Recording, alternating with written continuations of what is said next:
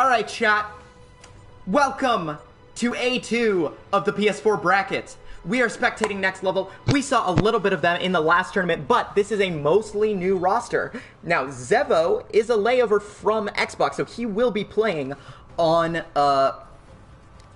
as you can see, he's level 32. Donut also almost Gen 4.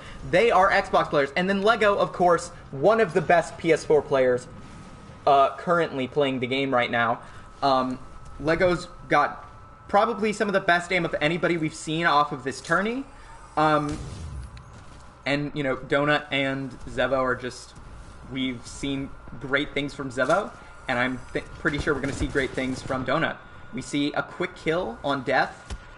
He gets that quick mark. He's already up to 3 kills, which is crazy. Death does manage to pick up a kill on Donut. You know, this isn't quite as explosive as what we've seen from Next Level in the past. This is Next Level, by the way. I want to know that Gods has a similar lineup in the fact that it has LSDS, but it's not technically TM Alliance. This is actually Next Level again. So maybe they can win this tourney for even more money than if they had won the Xbox tourney.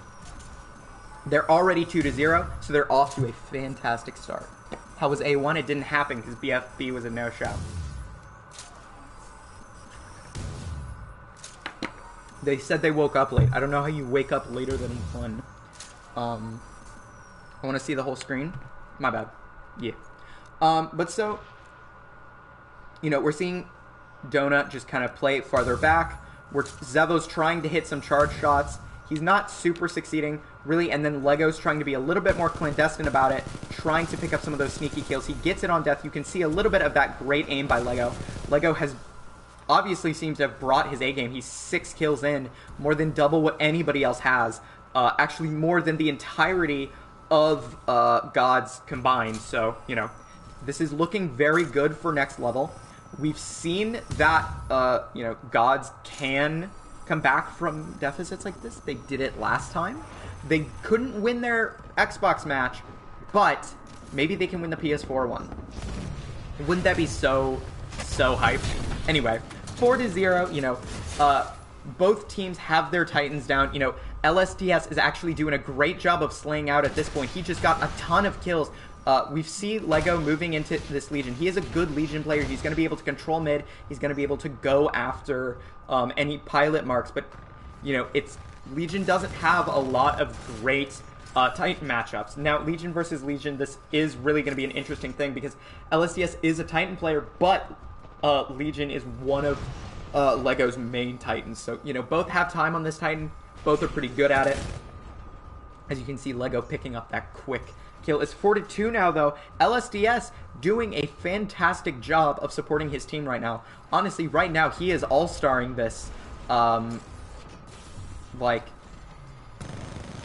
you know, you have what seems like a really solid team versus LSDS, who is for sure right now the MVP of this match by most estimates. Though, to be fair, Lego also has about 9 kills. So, we see Donut trying to get Death out, but he's largely unsuccessful. He gets a couple of shots off. We're waiting on Zevo to respawn.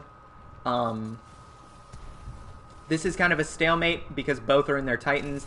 Really, this is going to be about which team is better without their star players. And I think, honestly, the answer here is probably going to be Next Level. You know, like we saw a lot of good things from LSDS is actually on the ground. Oh, that's right. My bad. So, you know, the really important thing here is just going to be how can these teams impact the opponent's team's Titans.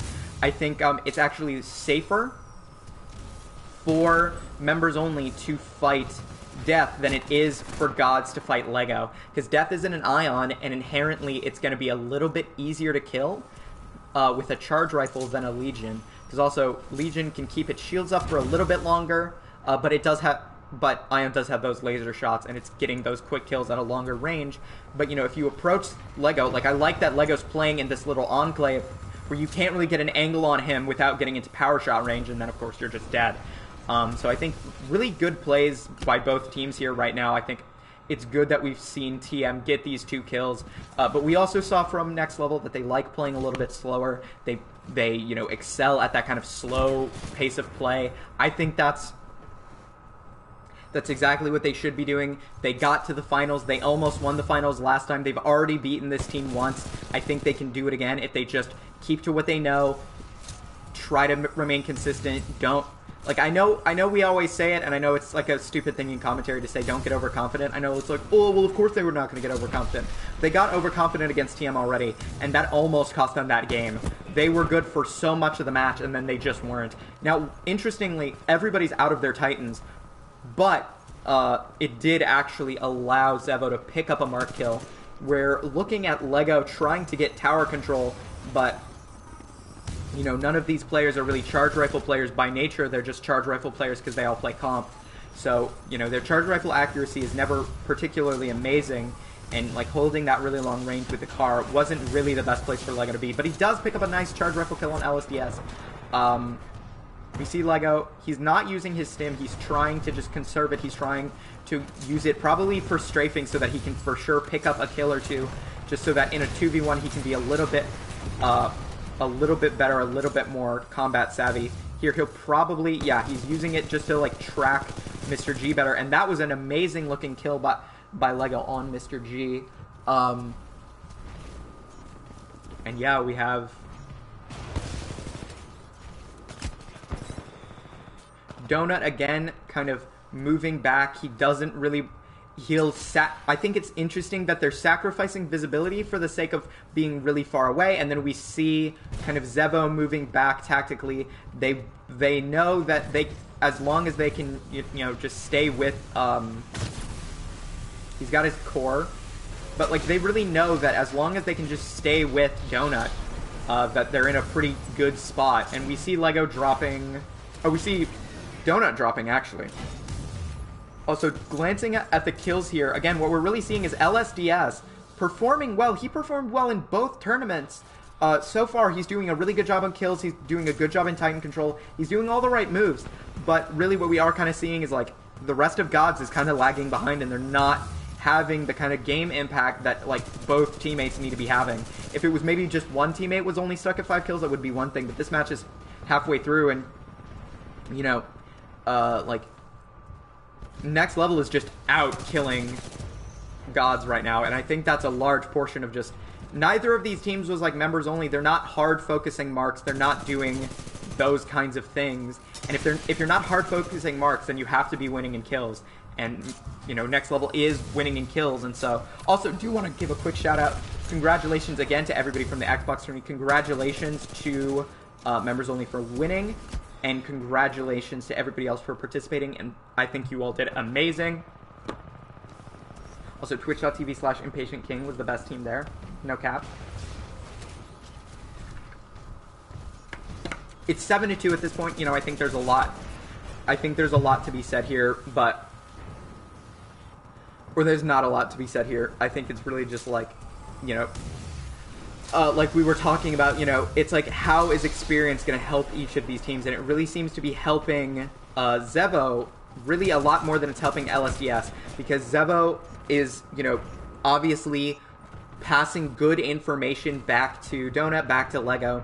You know, neither of them has experience fighting LSDS, but, you know, he does, and he's doing a good job of relaying that back. And he's just doing a good job of making sure that, like, you know, they've fought each other, and he's getting more out of the fact that they fought each other than Gods is. And I think that's a really important piece of, like, little skill-based calculus that you really have to be thinking about, is, like, when it's a rematch like this, and especially when it's, like, a grudgy rematch, it's, like, again, we've seen LSDS pull things back from farther. You know, they were at, like, 12-3, and they turned it to 12-11, but 8-2 is still a pretty iffy place.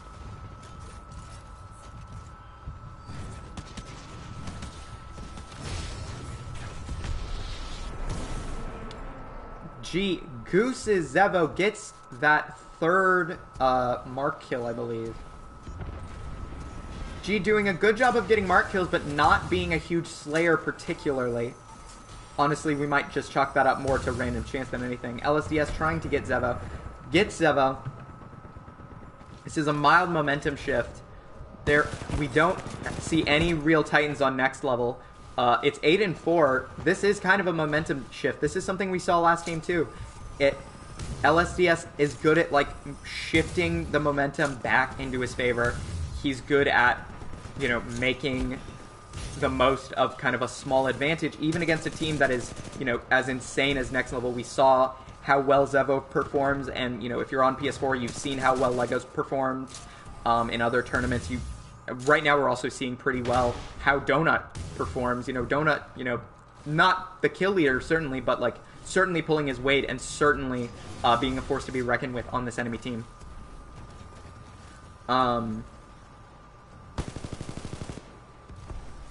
He doesn't have his stim, which is very unfortunate. He's just having to kind of mildly slide hop. There's a Titan above him. There's 2 players. He wasn't able to get to death in time. It was kind of a shame that he didn't have his stim there. You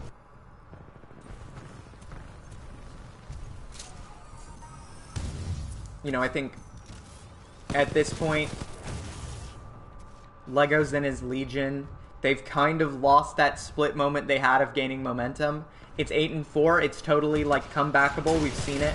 But, like, it's going to be much harder just because, you know, everybody's got everybody else's number. And you have this team that's just so solid and so consistent. 19, 18, 16. That's, like, the most consistent kill distribution we've seen in the entire tournament. Versus 14, 28. You know, LSDS is really having to kind of do a lot of the legwork in terms of slaying, and he just can't do it all himself. And I think, especially in team fights, you know, in like maybe a 2v2, it would be fine that LSDS is, you know, kind of the kill leader right now. But at the end of the day, you have to realize that when it's 3v3, like, one good player just can't do everything for the team. And unless Mr. G and Death can really, really start doing some better plays, it's going to be very hard for them to make any significant headway.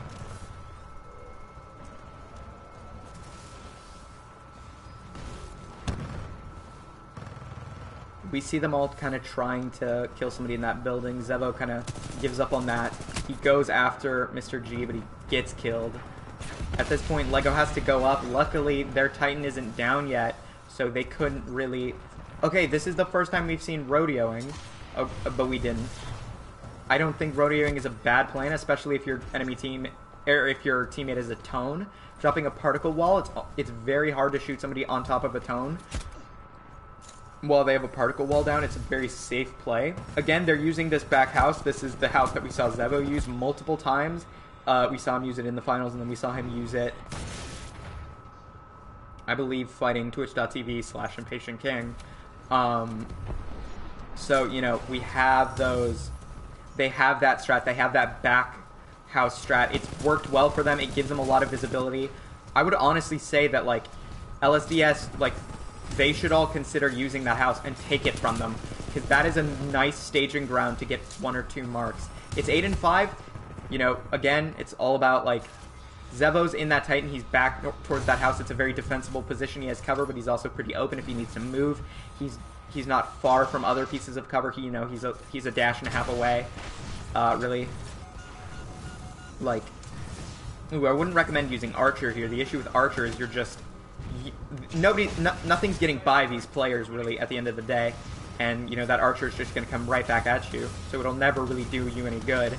Zevo does have to go up. He hopefully doesn't get goosed. We haven't seen quite as much goosing from the PS4 side of things that we saw on Xbox. But I actually think the aiming is, like, the tracking has been looking really clean by nextLevel.